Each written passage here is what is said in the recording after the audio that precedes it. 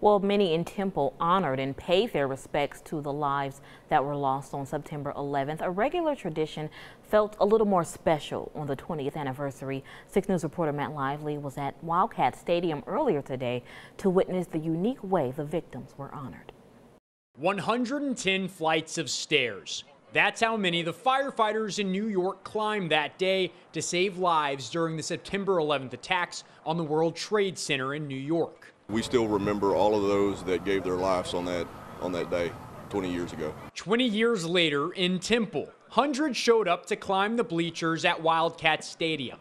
4.5 times up and down equal the 110 flights. What happened 20 years ago, where we came in unified, no matter if you're first responder, military, nurses, teachers, whoever, we come together as one, as Americans.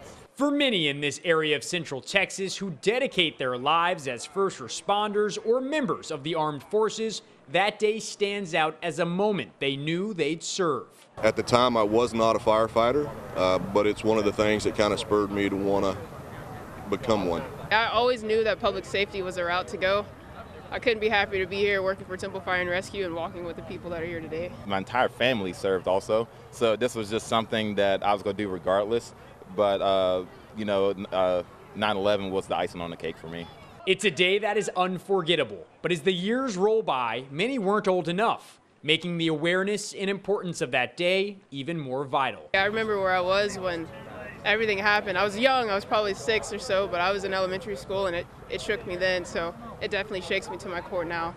There may be more than 1,600 miles in between Wildcat Stadium and Ground Zero, but each year on September 11th, the distance fades and unity ignites. I would just want them to remember how America came together as a whole and really played as one team and supported everybody and their neighbor and just everybody around them. In Temple, Matt Lively, 6 News.